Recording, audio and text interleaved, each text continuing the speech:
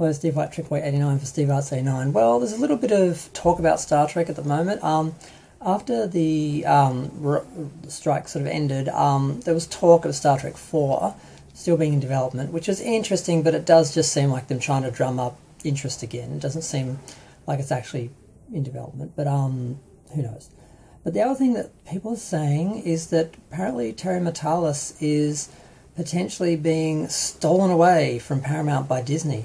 Apparently he's working on some sort of revival of Escape to Witch Mountain, which was a film. I think Bette Davis was in the original and they remade it with The Rock a while ago. But apparently he's doing something with that. It may just be a one-off movie, it may be a TV series. But there is also talk that once they sort of get involved with him, he's going to be involved in Marvel and get dragged into all that side of things, and that they're going to basically snatch him up away from Star Trek. Because a lot of people wanted him to continue on and to do the Legacy series, which was going to be spun out of his third season of Star Trek Picard.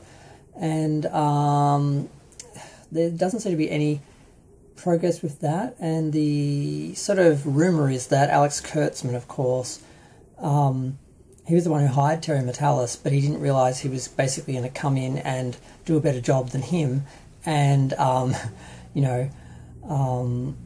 basically do a great season of Star Trek and reunite the fan base, basically, behind Picard, which had been dividing the community along with Discovery and everything else Kurtzman's done. So rather than harnessing that and taking advantage of that, and, grabbing Terry and keeping him, in the fold to keep working on Star Trek, it appears as though they're trying to basically get rid of him because it's like, how dare you show us up? We want to keep, interest on our show and our version, the direction and what we believe Star Trek is and should be and where it's going to go. So that seems to be what's happening, that they basically are happy to see him go, and they are making no attempt to hold on to him and develop anything with him, which of course is what the fans want but not what they want. So it's hard to tell. It's rumour, it's gossip, but it's just depressing because Picard Season 3 was great and they were working around things already established with the Kurtzman universe in Season 1 and 2 of Picard, and even with those constrictions they did a really good job. And doing a series without any of that, because they could have moved Legacy anywhere they needed to go in order to sort of give it some distance from the other stuff that was established and have it do its own thing, which fans wanted. It could have been really good, but it looks like, there's no sign that he's doing anything with Star Trek and with Paramount now, which is pretty upsetting, and basically what people are saying and what the rumours are. So it's not a lot there, just that. But the other talk, of course, is that Jonathan Frakes is getting a bit more attention, that he's sort of trying to perhaps step into Terry Matalas's shoes. If Terry doesn't come back and do Legacy, that he could not necessarily be a showrunner, but he just sort of he's sort of seen as Star Trek's director. He's sort of like the most prominent returning recurring director, and he's also a member of the cast, of course, and people see him as someone who may be a unifying sort of factor. And now I've met Jonathan and I tried to talk to him about Star Trek and he didn't understand Star Trek.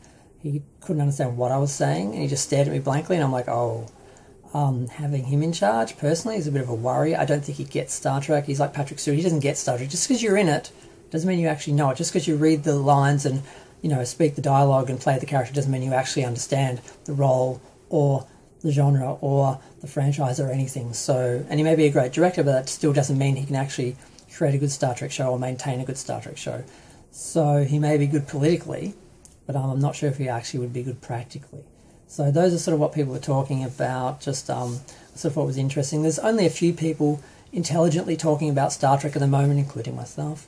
Most people are just regurgitating the same, Kurtzman's fired and blah, blah, blah, hate, anger, blah, blah, all the Doomcock Phantom Menace stuff. It's just the same old talking points for the base regurgitated. There's only a few people actually talking about actual rumours that are coming out of Paramount and that about Star Trek, which are more interesting, obviously.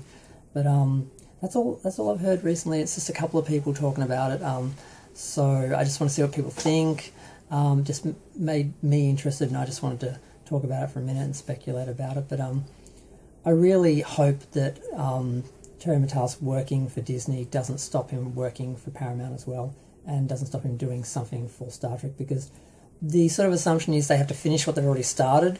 The things that Kurtzman has up, he's sort of pushing that stuff through, but once that's done, the next project could be, Star Trek Legacy. So we don't have to lose all hope, but it sort of doesn't look like we're getting anything anytime soon from him. But it may still happen. So I'm trying to be optimistic, but we'll see. I'm going to go. I've been talking for 5 minutes.